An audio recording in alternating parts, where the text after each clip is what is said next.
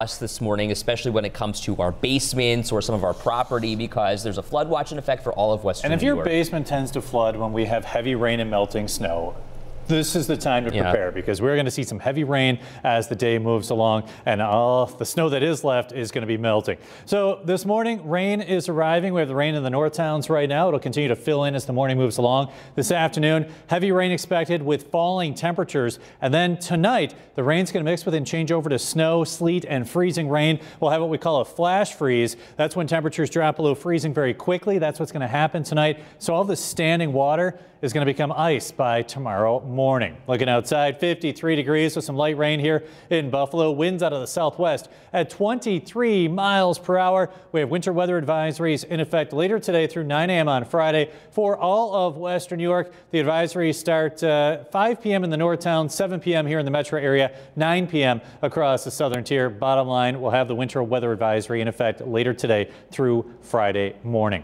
We also have that flood watch in effect right now through 7 p.m. on Friday for all of Western New York. Again, if your basement is tends to flood when we see a lot of rain and snow melt, prepare now, as we're definitely going to see that later on today. Potential is there for ice jam flooding. Could see moderate flooding.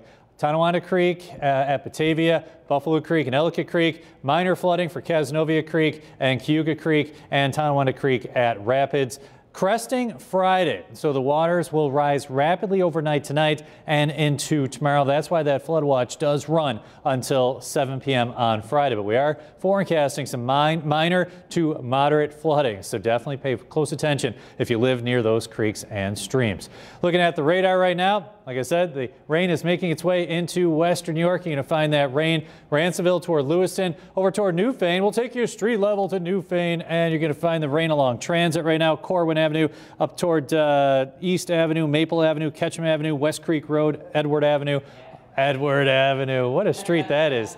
And that's where that rain is right now. We zoom out, and you're going to see a lot of moisture to our west, and this is slowly pushing its way into Western New York. And on the backside, notice the snow. 53 in Buffalo, 55 right now in Dunkirk. Wet roads for your morning commute as that rain moves in. A little breezy as well. Temperatures will drop to near 50 by 10 a.m. Here's your super 7-day forecast. You can also see that QR code on your screen. You can scan that with your phone. It'll take you to our app so you can get the latest on the weather.